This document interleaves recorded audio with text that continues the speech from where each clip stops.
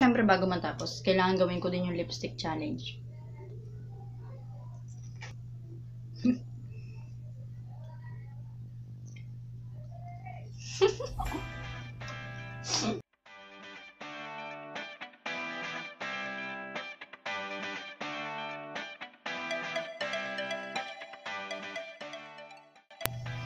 What's up guys, it's me Lyka, and for today's video is going to be another makeup video, which is this look. So yun guys, medyo natagalan since naggawa ako ng panibagong video. My last video is more than 1 month ago na yata, if I'm not mistaken, kasi ayun, parang ang hirap-hirap lang gumawa ng video, din mag-iisip ka ng panibagong content ng video mo. So, yun. And then, dahil wala akong maisip is makeup video na naman. Dahil yun lang naman yung kaya kong gawin sa videos na medyo okay. Hindi pa ako nakakapag-try or hindi pa ako nakakapag-isip-isip gumawa ng mga song covers. Kasi, kulang ako sa mga gamit or wala akong gagamiting another phone para mag-film. And then, kailangan ka... So, yun. And, yun na nga guys. Without further ado, gawin na natin tong look na to. Kain muna tayo spaghetti. So, ang una natin gagawin is, of course, mag-moisturize tayo ng face. And gagamit ako ng aloe vera gel and then ng bulak, para malinis na din yung mukha ko. Kasi hindi ako kontento dun sa water and soap na ginagamit ko sa mukha ko, since wala ako masyadong keme sa mukha. Kasi baka nakakatakot yun, baka kung ano-ano tumingin.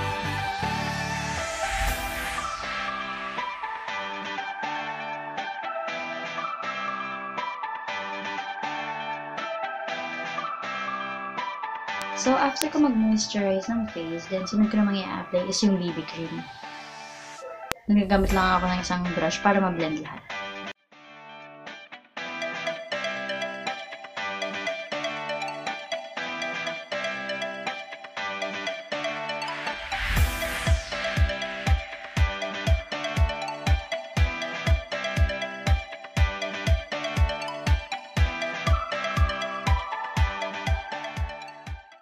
Kung mapapansin nyo, medyo maputi yung BB cream compared dun sa skin tone ko.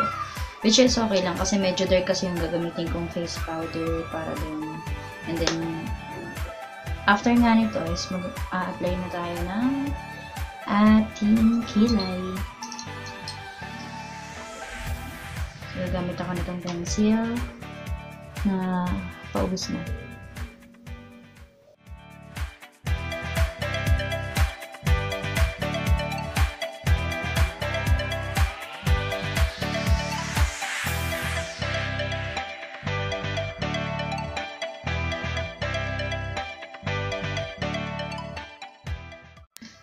After ma-blend ng eyebrow pencil, is gagamit naman ako ng eyebrow powder and angle brush para i-fill ko lang yung mga natitirang hindi na takpan ng pencil.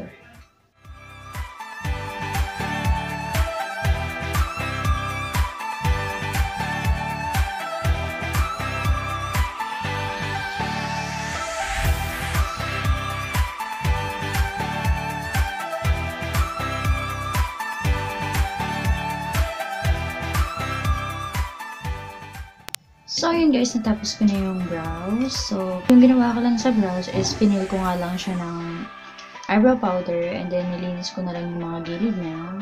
Ginawa ko na lang siya off-cam para mas mapadali yung video. So, yun, mag-proceed na tayo sa ating eye makeup. But first, magbe-bake muna tayo. Obsessed na obsessed yata ako sa baking. Ewan ko.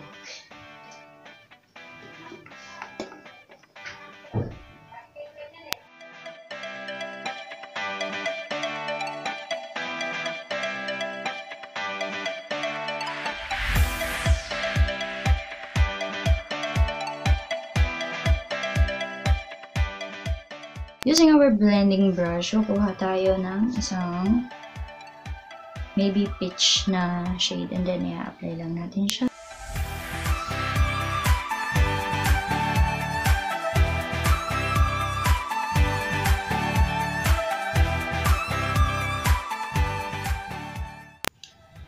So, after nung peach is kukuha naman tayo ng medyo light brown and then i-apply lang natin siya dun sa medyo gilid lang.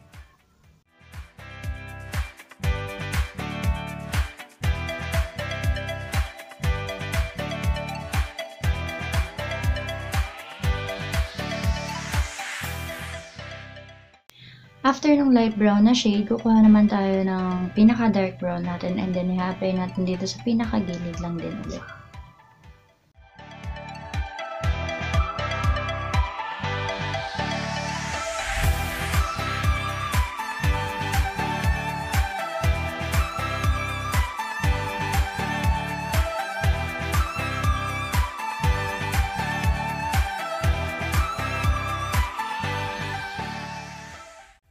And then after that is kukuha naman tayo ng isang maliit na brush and then yung ating black na shade.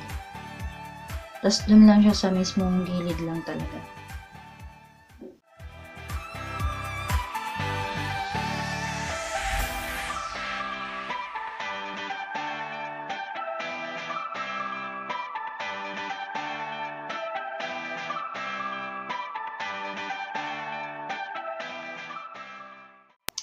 And then, dito sa inner part ng eye look, kukuha lang ako ng isang metallic brown na shade.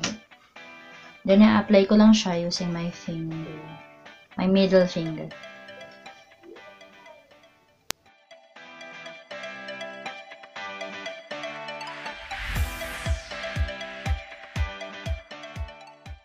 After that, yung lower lash line naman. Sa lower lash line, gagamit lamang ako ng yung darkest brown shade na ginamit natin kanina. And then, sa medyo outer part nun is black.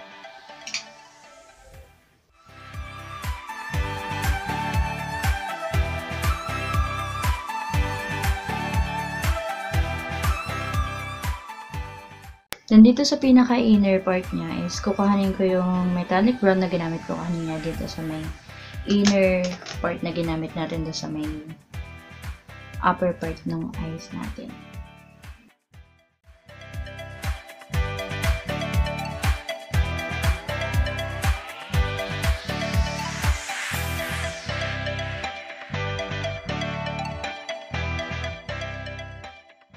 After ng lower lash is mag-apply na tayo ng falsies. Finally, after almost 20 minutes na ikabit ko na rin yung falsies because sabi ko nga sa inyo is yun talaga yung kahinaan ko. And then naglagay na lang ako ng liquid liner sa taas, hindi na ako naglagay ng tungkil dito. Ano yung tawag? Basta yun, hindi na ako naglagay ng not bad. So, I'll be back guys. Tapusin ko lang yung kabilang eye makeup and then babalikan ko kayo after. So, after 20 minutes again, finally natapos ko na rin yung kabilang eye makeup.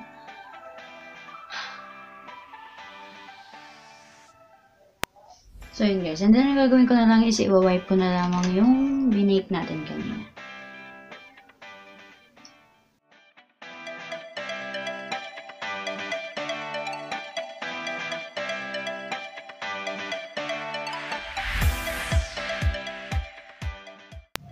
So, after ko ma-wipe yung powder, is mag-contour naman tayo.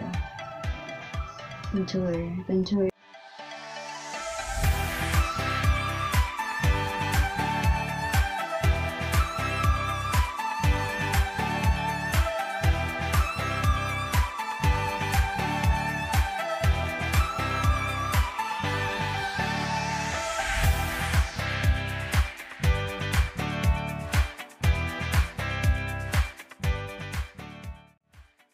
So, tapos na tayo sa pagko-contour and then next naman natin is yung blush.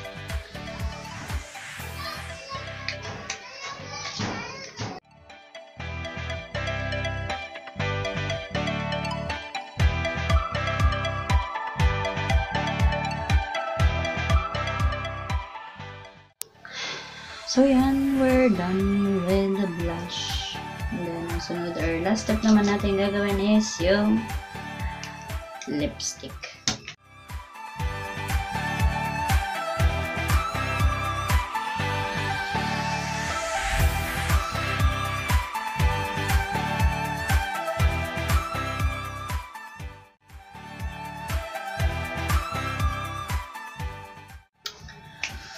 So, after ng lipstick, hindi pa pala siya last step. So, mag-highlight pa tayo. But, before ako mag-highlight, mag-a-apply muna ako ng lip gloss.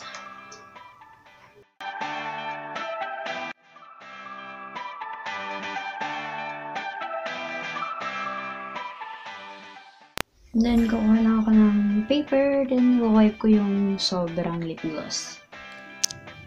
Tissue na lang.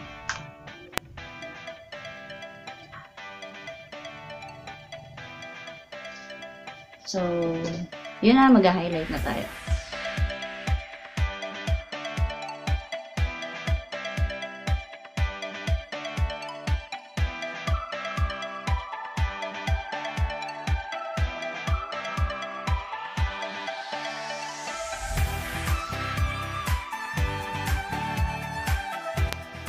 So, yun guys, tapos na tayo mag-highlight. And ipa-finalize ko lang yung overall look. Ayusin ko na lang din yung buhok ko. And then, babalikan ko kayo after 2 hours.